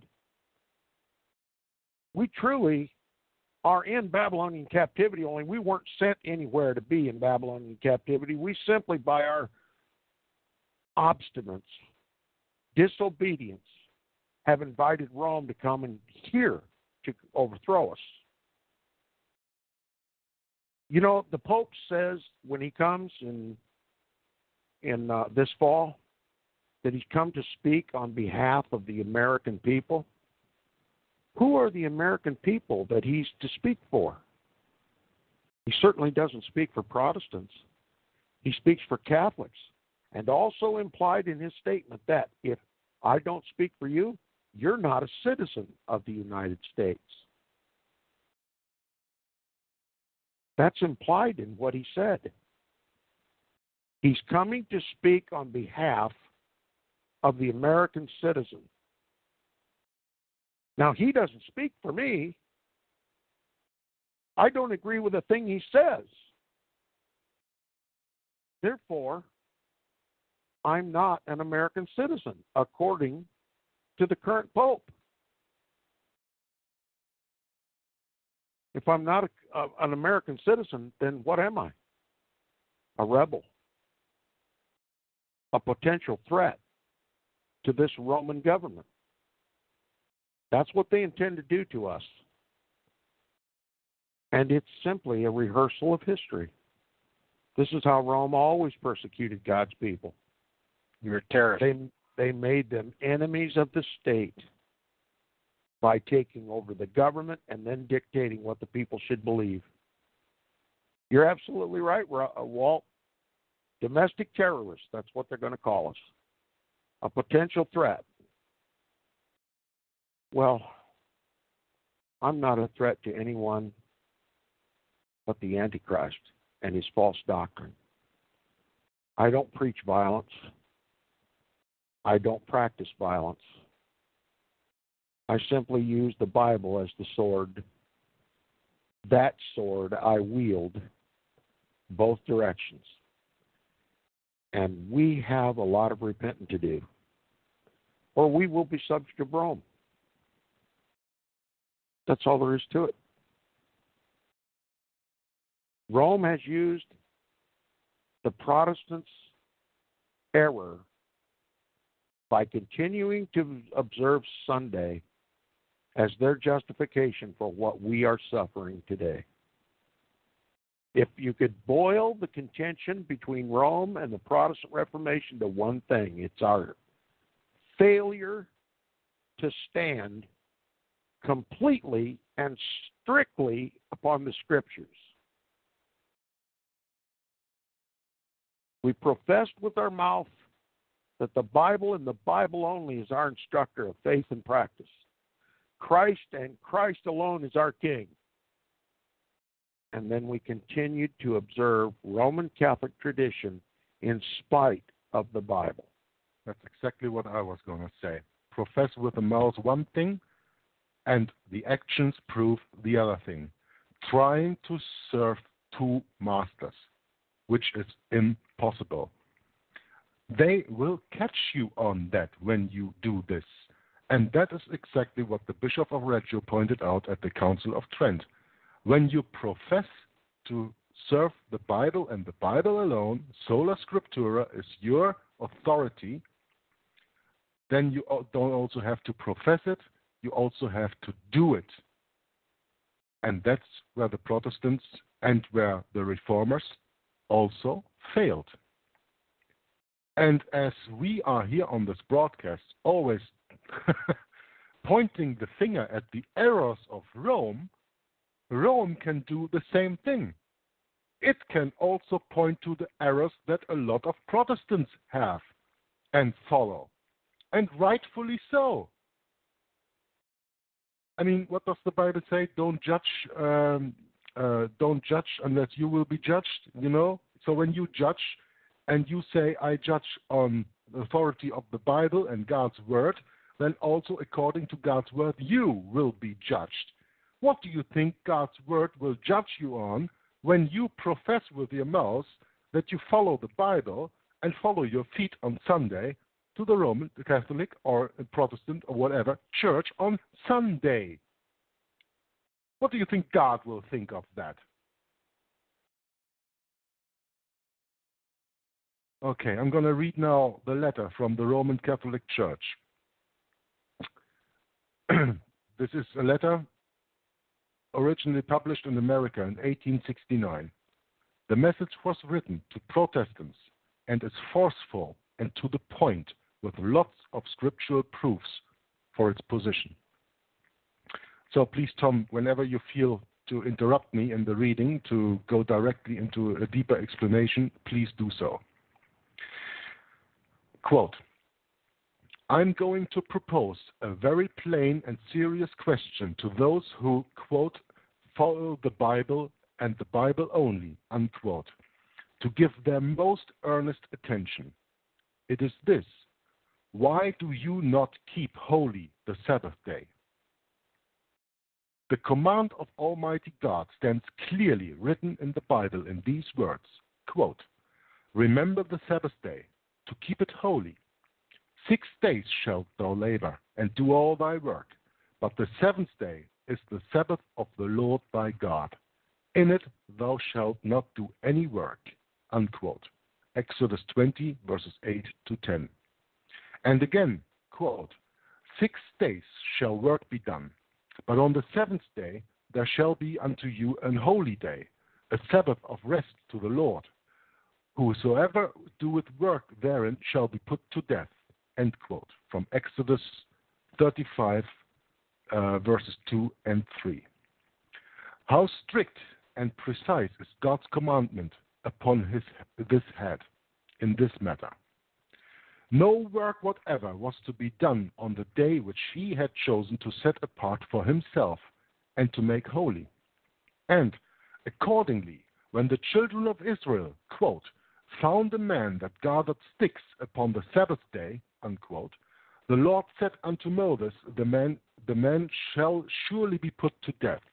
All the congregation shall stone him with stones without the camp, unquote. Taken from Numbers 15, verses 32 through 35. Such being God's command, then I ask again, why do you not obey it? Why do you not keep holy the Sabbath day? Well, you will answer me perhaps that you do keep holy the Sabbath day, for that you abstain from all worldly business and diligently go to church and say your prayers and read your Bible at home every Sunday of your lives. But Sunday is not the Sabbath day. Sunday is the first day of the week. The Sabbath day is the 7th day of the week. Almighty God did not give a commandment that men should keep holy one day in 7, but he named his own day and said distinctly, quote, thou shalt keep holy the 7th day, unquote. And he assigned a reason for choosing this day rather than any other, a reason which belongs only to the 7th day of the week and cannot be applied to the rest. He says, quote, for in 6 days the Lord made heaven and the earth, the sea, and all that in them is, and rested the 7th day. Wherefore the Lord blessed the Sabbath day and hallowed it. Exodus 20, verse 11. Do the listeners gather up the significance of what he said? I hope. He said 6 days God made the heavens and the earth, the sea. In other words, he didn't stop in the middle of those 6 days and take a rest. He didn't stop on Wednesday and take a rest. He didn't rest Sunday. He didn't rest Monday, Tuesday, Wednesday, Thursday, or Friday. He rested Saturday, the 7th day. There's, when this issue comes up between me and Sunday observers, well, I worship God every day. No, the Bible says, for in 6 days the Lord made the heavens and the earth, the sea, and all that in them is, and he rested the 7th day.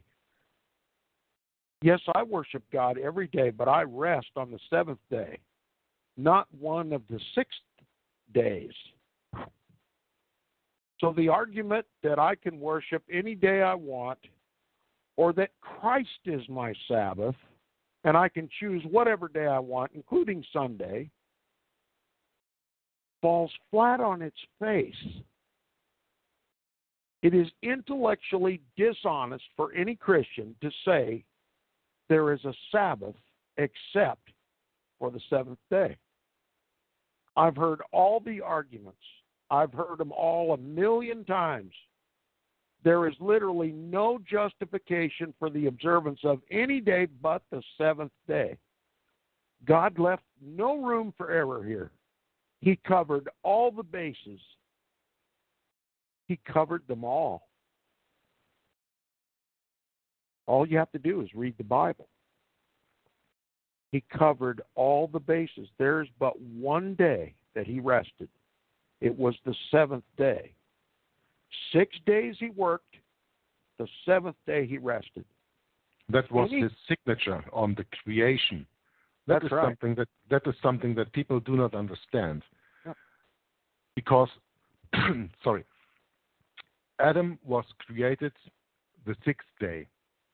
He didn't see God creating anything, but he was created the 6th day. And therefore, God ordained the 7th day as a day of rest, because at that day he signed the creation to him and him alone.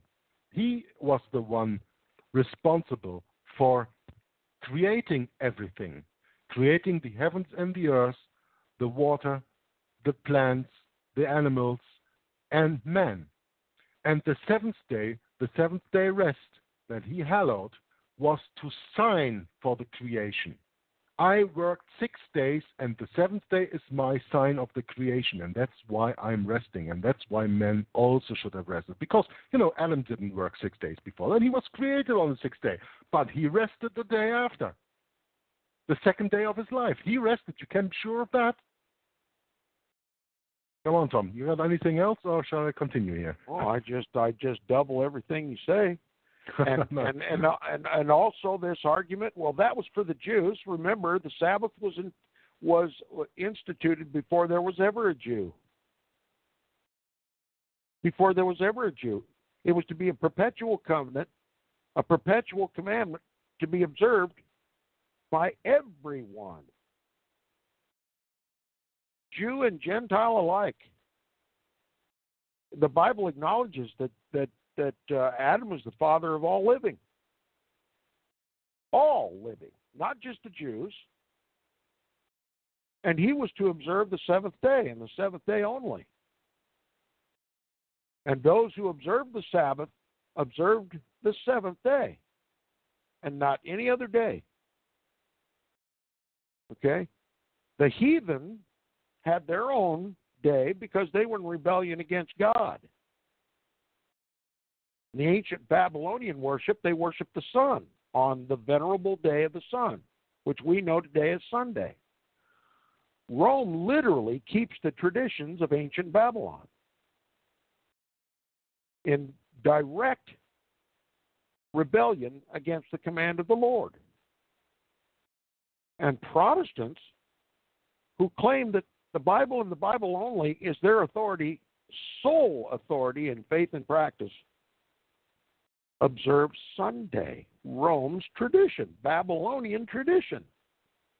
The venerable day of the sun that they venerated in ancient pagan Babylon.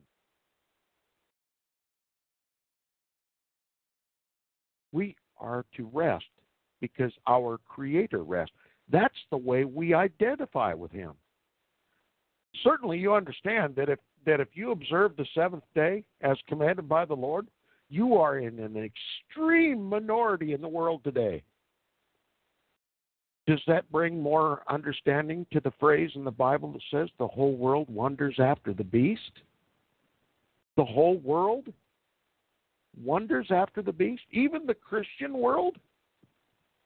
Even the Protestant world wonders after the beast. I'll tell you, Yerk, when this first came to my understanding, I was sick.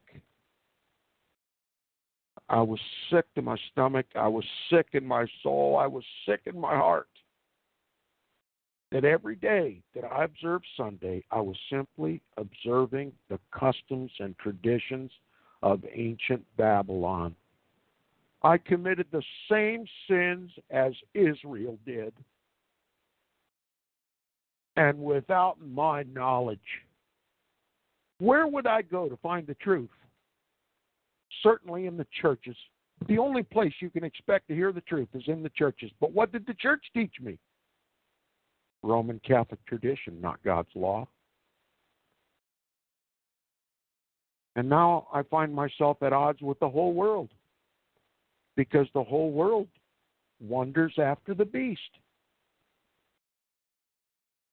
But I maintain God worked 6 days and He rested the seventh.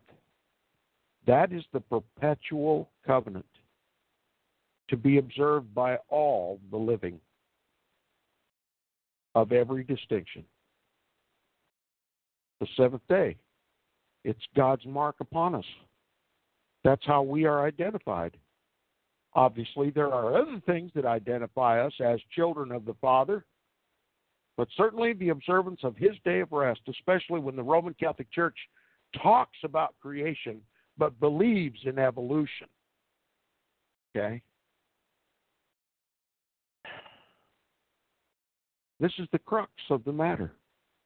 This is the breach in the wall.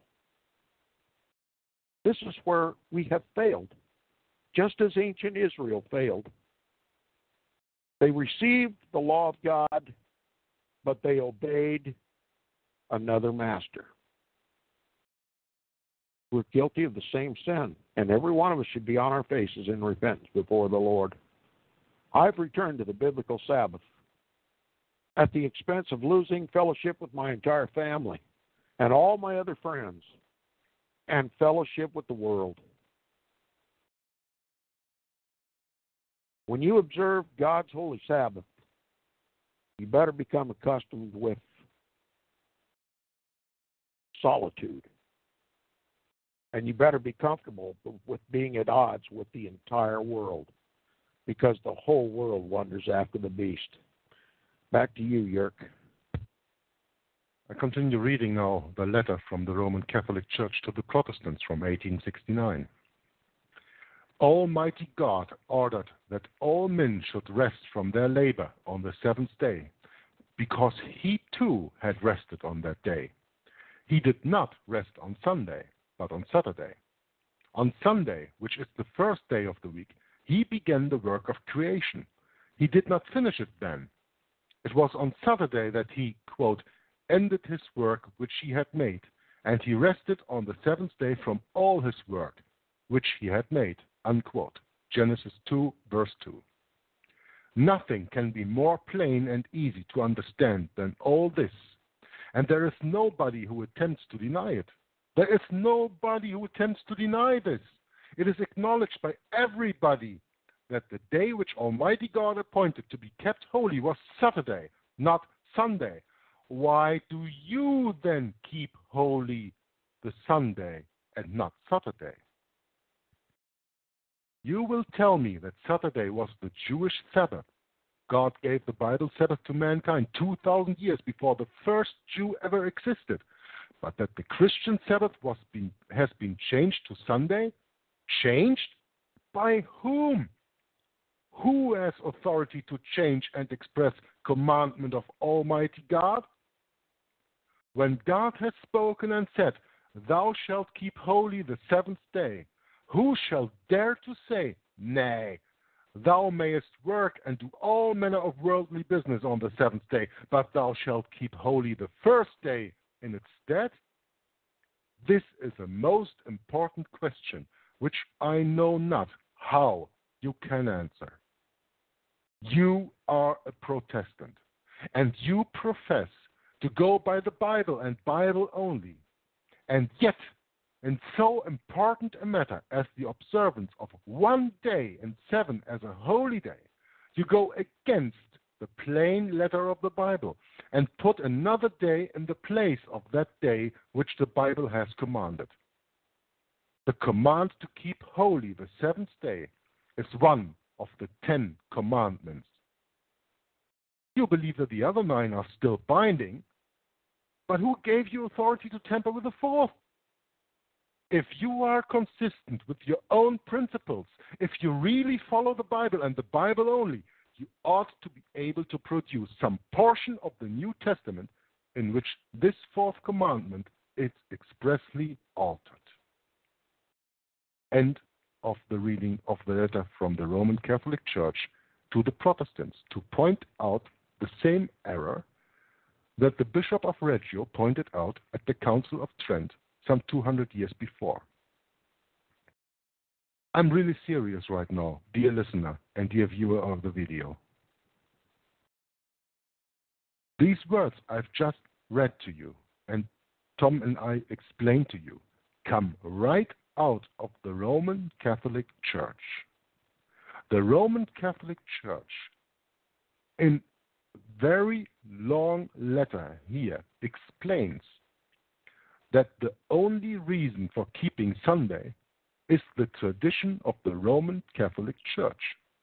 So they point out that when you observe Sunday as the holy day of the week, as the weekly Sabbath, then you are following Roman tradition. So ask yourself one question. Do you want to serve the Lord, or do you want to serve the Pope? Do you want to serve the Antichrist sitting in Rome and obeying his law? Or are you in agreement with the Bible and with the word of the Lord and want to keep his commandments? Jesus said, "If ye love me, keep my commandments." And as the letter ends here, the command to keep holy the seventh day is one of the 10 commandments. The commandment of the seventh day rest is the fourth of 10 commandments of the eternal moral law God gave at creation to humanity. And he said, "My words never change. My laws never change. Time will pass, this earth will pass. My word and my laws will not change." So when you still think you should not lie, you should not steal, you should not commit murder, you should not covet, you should not make any idols, you should not use the name of your God, thy Lord, in vain. When you still are honoring your father and your mother,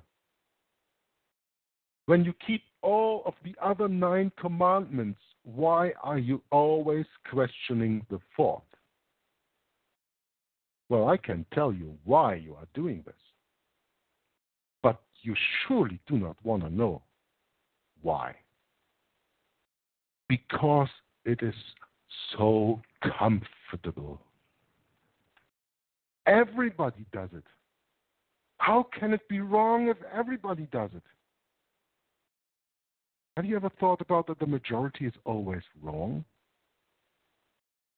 Have you ever thought that the majority rather follows the Pope, the man of sin, the son of perdition, the little horn sitting on the city of 7 hills, given power to by the dragon, and follows them and follows him? And you want to follow him, or you want to follow the Lamb whithersoever he goes? That decision is up to you. That decision is up to you. But don't profess with your word that you take the Bible and the Bible alone as your authority and then go to church on Sunday.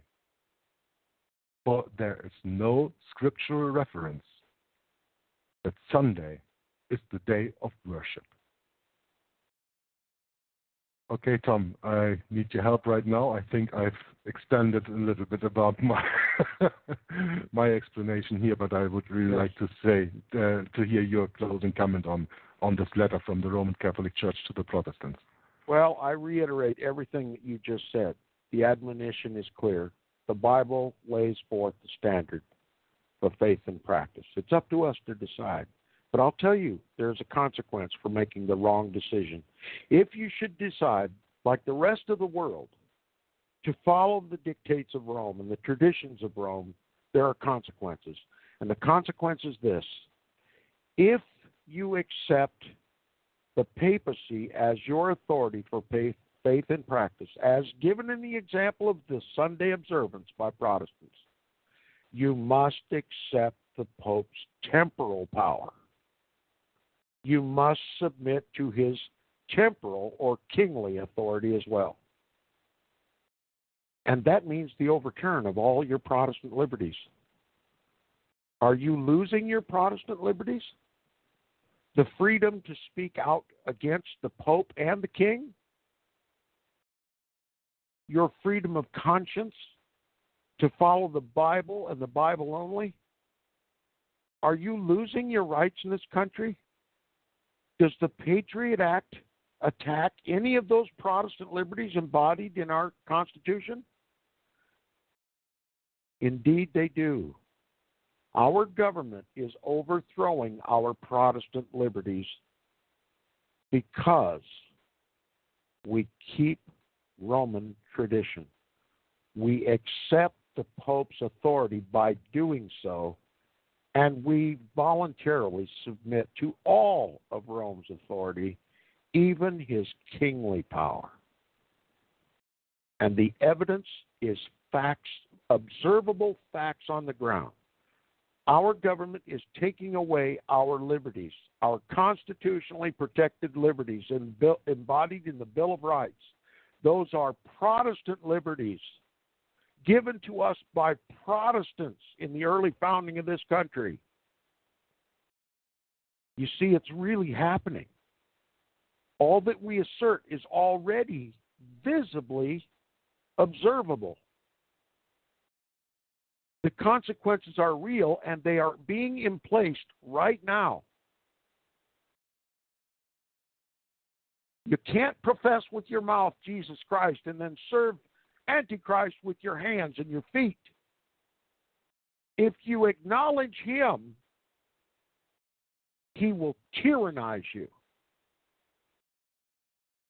and virtually make it impossible to worship God. That's what Pharaoh did. Made it virtually impossible for God's people to worship God. And so God had to liberate them. That's where we are. That's where we are. I think I've said all I need to say today. I think you were very clear, Tom. I want to refer to the reading that you did on First Amendment Radio on the book from Dave Hunt, A Woman Rides the Beast. Now I lost my thought. I was listening to that broadcast over and over again the last days when I was in the car. And the only thing that I want to close with here is to say then, because I lost my train now, sorry for that, train of thought. Isn't it amazing how the Roman Catholic Church in this letter to the Protestants over and over again admits that they were wrong? And now that reminded me of the broadcast. You were speaking about the donation of Constantine. Yes. In that book. And that donation of Constantine has been exposed as a forgery in the late 1400s, in the 15th century. Yes. And nobody in the Roman Catholic Church today denies it is a forgery. But still they continue to do as they do, even they know that everybody also knows, and everybody who can study it, that it was a lie. And that is not the only lie that the Roman Catholic Church was based upon, because, you know, the donation of Constantine was that Emperor Constantine in 300-something gave more than 20 cities, papal grounds, to the Bishop of Rome. And this donation is wrong. And that explained the temporal and spiritual power that the Pope of Rome had at that time. That was the rising of the little horn, right? Before it came to full power indeed. in 538. Yes, that's when the Bishop of Rome became not just a spiritual authority, but he became a temporal king as well. Yeah, exactly.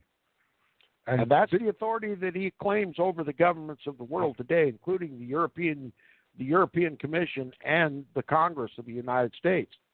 So when you see the Pope of Rome addressing Congress, you're seeing the King of Kings and Lord of Lords dictating to our civil government what it shall do. He's exercising the authority that he claims to have gained at the issuance of the donation of Constantine, which is a forgery, and which is an admitted forgery. The Roman Catholics, the Roman Catholic theologians and scholars were the ones that discovered that the donation of Constantine, from beginning to end, was a forgery. No legitimacy to it at all. And in a way, that is exactly the same thing the Protestants do today. when they worship on Sunday instead of Saturday. Yes, Protestants don't realize that when they go to church on Sunday, believing in its service to the Lord, they are actually contradicting the Lord, and they are venerating the Antichrist. They deny the word of God by putting any foot of themselves into any church in the world on Sunday. That's right. So that means, and that is also the point the Bishop of Reggio made in the famous Council of Trent that we were talking about earlier, that you profess on the one hand that the Scripture and the Scripture alone is your basis of authority, but you act another way. So that means that Protestants say, well, I do not believe this and this and this and this teaching of the Roman Catholic Church. I don't accept the Mass. I don't accept the Eucharist. I don't accept the confession box or whatever. But I go on Sunday to the church. They are denying the Word of God by keeping Sunday and not Saturday. And the Roman Catholic Church, in this letter from 1869, made this very, very clear. And don't forget, dear viewer and listener to this program, the letter that we wrote came from the Roman Catholic Church itself, stating over and over and over again that there is no scriptural authority to observe Sunday as the weekly day of rest. Now, the broadcast is now over. I will bring it to an end. Thank you very much, Tom, for your contribution today.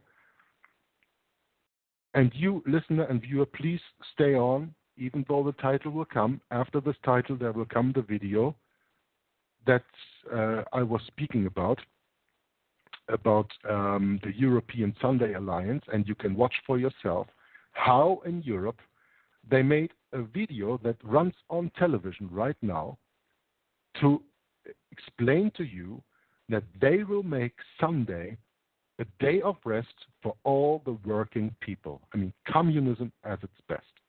So, we are closing the broadcast right now, but there will follow a video of 5 or 6 minutes. Please watch that, and I guess you will be astonished when you see that with your own eyes and you can read what is written in there and what is said in there. So, once again, Tom, thank you very much for your contribution. You got some closing remarks before we close down? I just beg the indulgence of the listeners to take seriously what we've said. Look up the Scriptures and see for yourself. There's no biblical justification for Sunday. And in doing so, we're just keeping a tradition of the Antichrist. That's strong words, I know, but nonetheless true. And I'm thankful for the invitation to come and speak. Thank you, Jörg, and thanks, Walt, for providing the program. Back to you, Jörg. Yeah.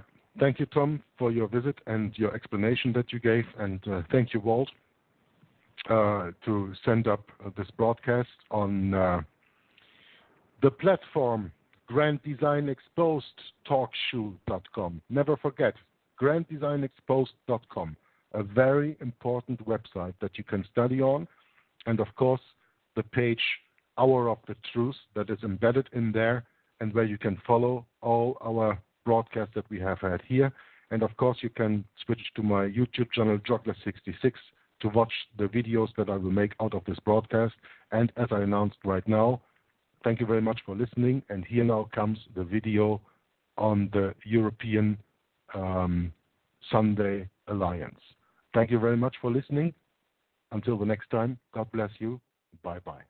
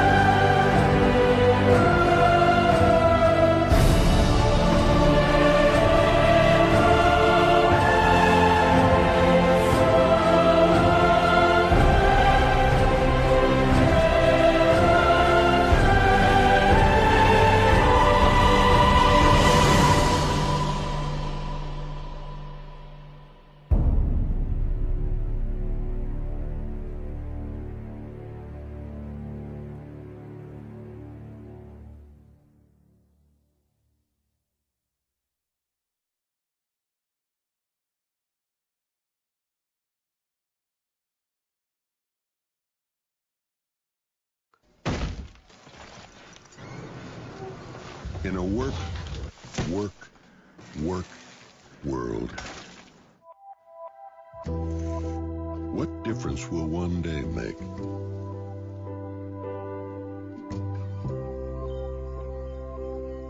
The Earth won't alter its course.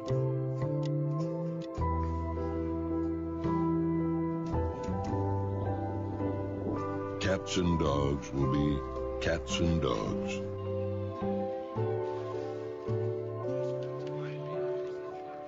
Rain will still fall from the sky.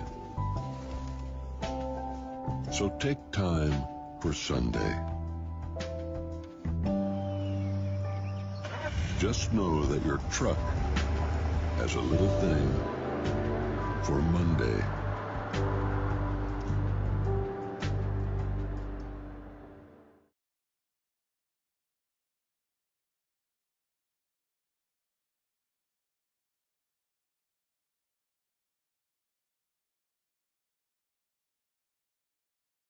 Knives, or you can use whatever. It's the soul that is corrupt.